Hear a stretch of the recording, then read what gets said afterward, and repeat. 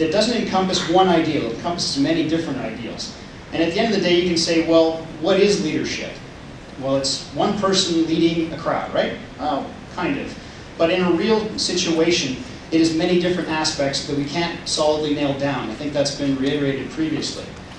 It's an organization, despite the fact that if you know many leaders, they're probably the most unorganized people on the face of the planet. And I know that because I'm one of them.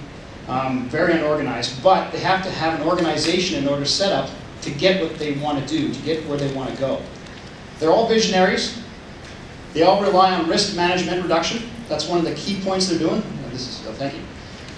So when I mean risk management, when you have a problem and you need the big decision, it's generally the person at the top that's going to make that call. They're going to be the ones to say, this decision that I'm going to make is going to do the company wonders, or could potentially send us down a path that we can't recover from.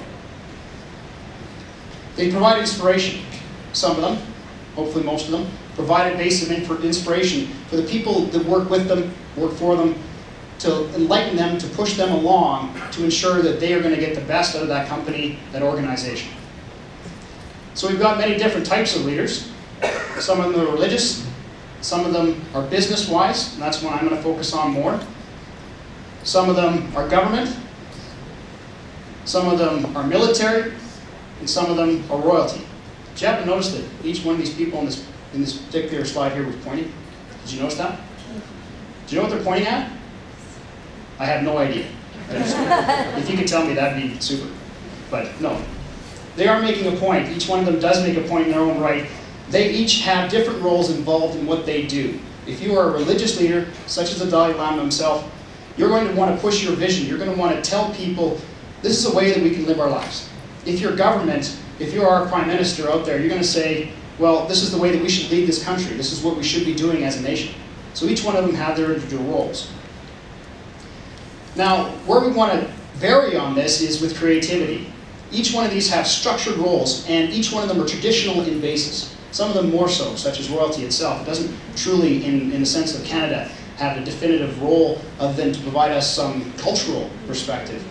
Creativity allows us to step outside the box of tradition and provide different aspects on what we're doing.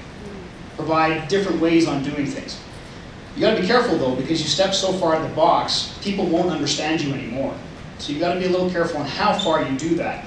Maybe in your head, you are so far out of that box, you're off stage.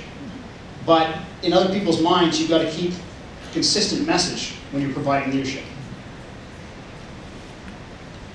In the case of my company that I was involved with here, Kyoto Fuels Corporation, we've produced a 66 million litre biodiesel plant right here in Lethbridge, Alberta. It is the largest one in Canada. And what we are doing there is we're taking waste materials and other agricultural products and making diesel fuel. And in that, we are reducing greenhouse gases, and we're a big leader in that aspect. We reduce greenhouse gases by 191,000 metric tons a year. That's the equivalent of 35,000 cars taken off the road per year. And if I look back at what I can take some pride in, that's probably where I can take some pride in.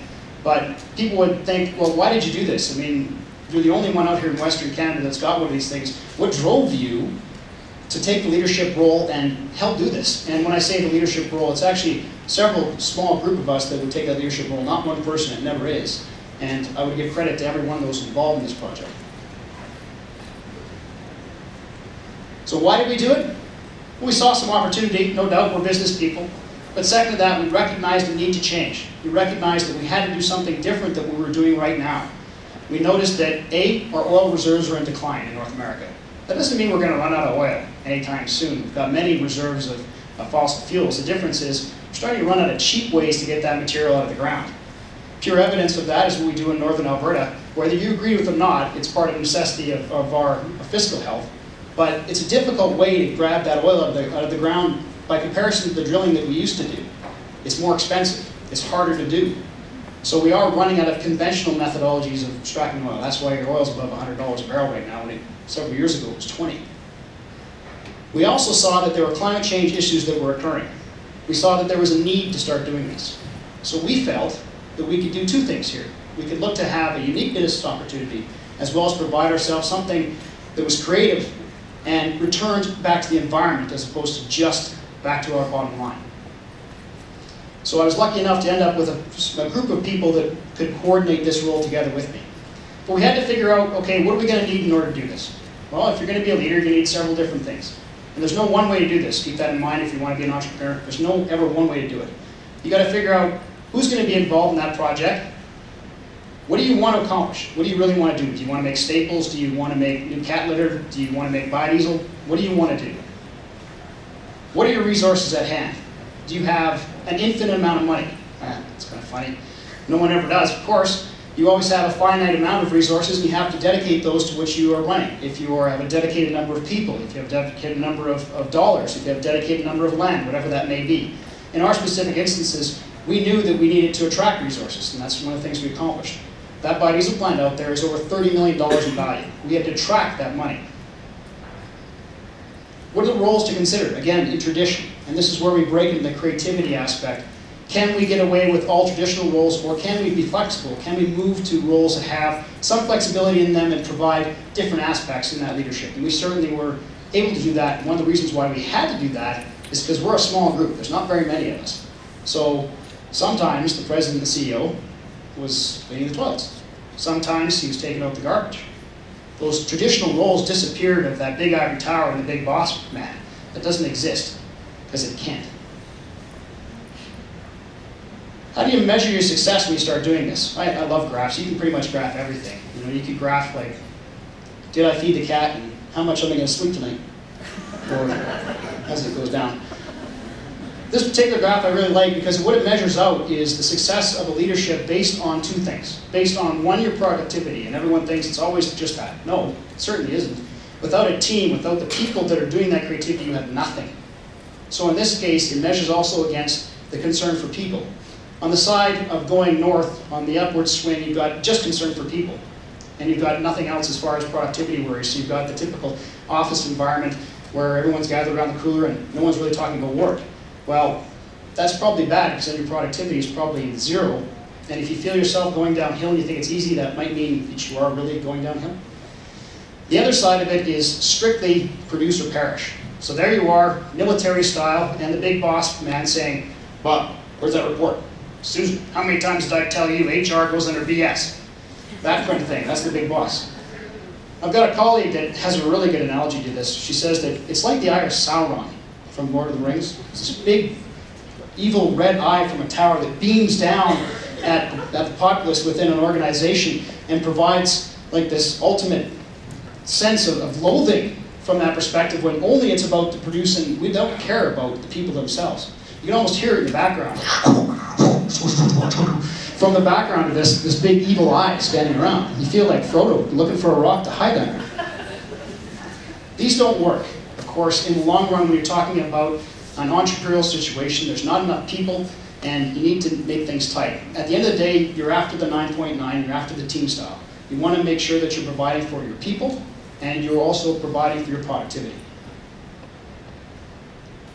So, how is this relating back to, again, the creativity side of that? Well, from our perspective, and there's many different angles this can go, the one I've focused on is how technology is changing these things.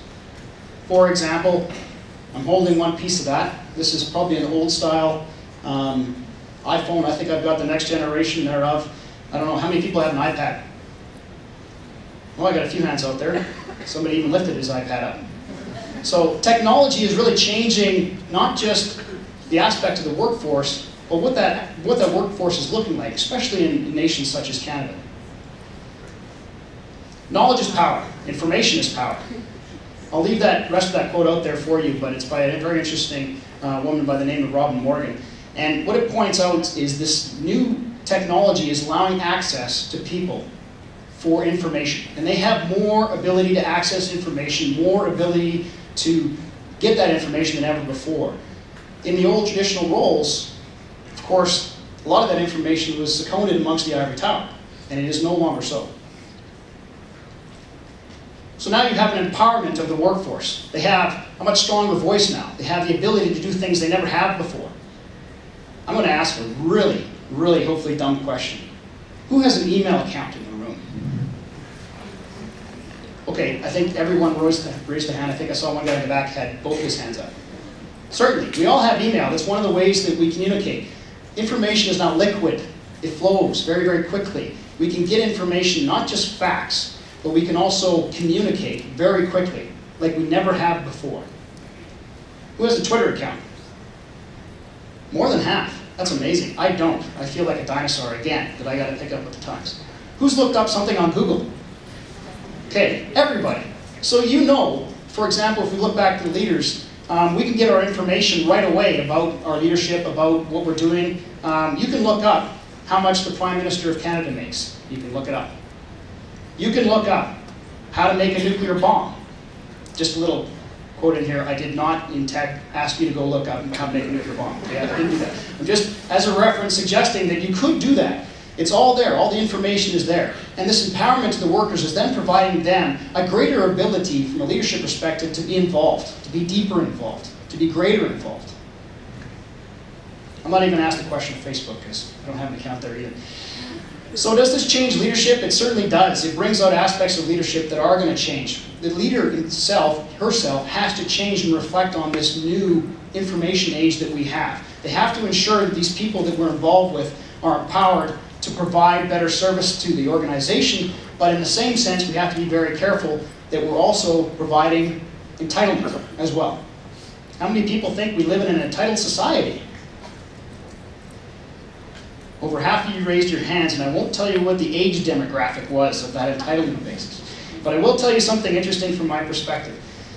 Many of the people that move into this modern age have never really faced a true crisis, such as those people that I know have zero entitlement in them that faced the World War II. Right now, when you have these people coming in, they expect their Cheerios in the morning, they expect their milk in the morning, they expect to have their internet access, and if they don't get their internet access, they get downright angry. The same thing can happen in a business. You're going to give these people more power, more ability, more liquidity to work with you. You also have to be very conscious about what that means and what that could spell out. So it may lead to abuse, and it may lead to, well, if I don't have that anymore, then I'm going to get angry. So you have to be careful. But I think at the end of the day, it means that the big boss man and that attitude, this perception of the one leader, the one guy who stands on the whole level is disappearing. And it's becoming more and more of a team atmosphere because it is. So if you'd like to take some of my perspective, if you lead out there, is a couple things. We're always going to need leadership. That one position is never going to disappear, or that roles are never going to disappear, but you should look to organize and aid that structure for these people to help you, and the more the better. And you need to adapt the fact that this world is changing as quickly as it is, and it is very quick. I mean, another anecdote here is, I have an iPad as well, and all of my family uses the iPad, and everyone struggles to do. Even, I'm not kidding, the cat. There's an app for it. Can you believe that? There's an app to entertain a cat. So you turn it on, you put it on the ground, and of course it's a little laser light, and there's the cat going cross-eyed, chasing the laser light around. I'm like, wow, that's amazing. So it's so liquid and moving so fast and changing so quickly that even the cats are entertained anymore. You don't need to buy little squishy toys, you just get an app for it. Wow. So again, look to involve your employees, empower them. Together you're stronger as opposed to apart. It's going to bring a better and closer team if you provide that service to them as well as to you. So I'll leave you with this quote. It's by Henry Ford. Coming together is a beginning. Staying together is progress, and working together is success. Thank you very much.